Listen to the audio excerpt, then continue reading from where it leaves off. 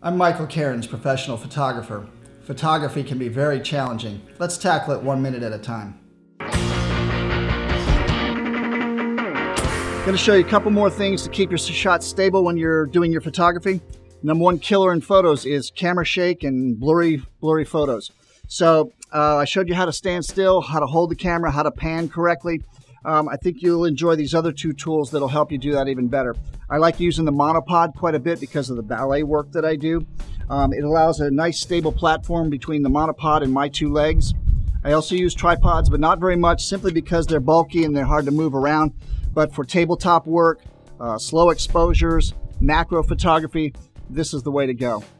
Hope you enjoyed it. That was the Photo Minute.